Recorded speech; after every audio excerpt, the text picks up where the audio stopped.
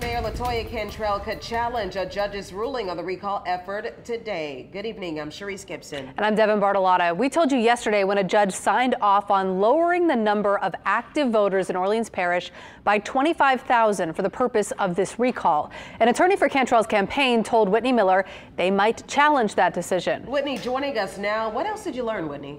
Well, I learned the mayor is consulting with her legal team on a number of different actions they could take to challenge the Secretary of State and NOLATOYA campaign.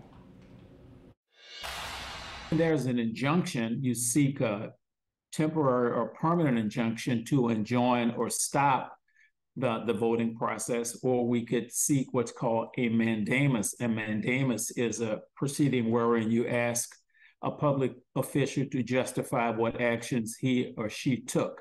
Attorney Marone Floyd is on the mayor's legal team. He says the team has been reviewing the judge's consent judgment line by line to determine if they will challenge the judge's ruling. The NOLATOYA campaign had been fighting to remove thousands of registered active voters from the voter rolls. Wednesday, a judge ruled that no one will be removed at this point. But for recall purposes, 25,000 names on the rolls won't be counted, giving the NOLATOYA campaign a better chance at meeting the threshold of signatures needed to trigger a recall. This is unprecedented. If you look in the annals of election challenges, never has there been a recorded case where there has been a settlement.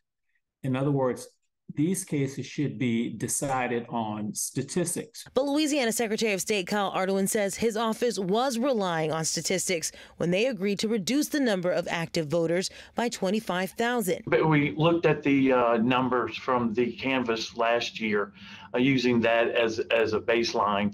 And then we looked at what the estimate would be if we had performed a second annual audit, and we added that to it, and that got us to the right near the 25,000 mark.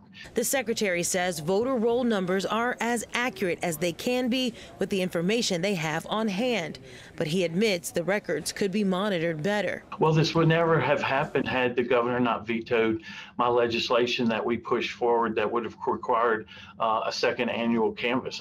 We obviously, had we had the second annual canvass in 21 or 22, I think we would have already arrived at this number anyway.